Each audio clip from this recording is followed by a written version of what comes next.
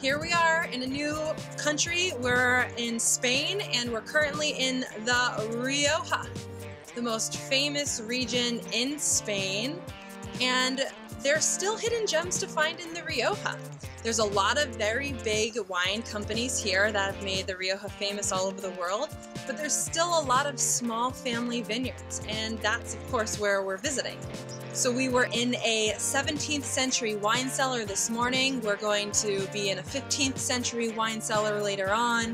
The food is excellent and the wines are very traditional to this area, mostly Tempranillo. And there's young wines which have no oak, and there's older wines, or the Crianzas and the Reservas, that are aged in oak a little bit. So we're experiencing the area and having a lot of fun.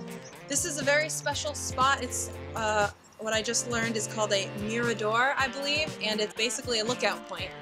And you can see a luxury hotel with modern architecture. You can see a gorgeous church with steeples. It kind of looks like a castle. And then the mountains and the vineyards right over here.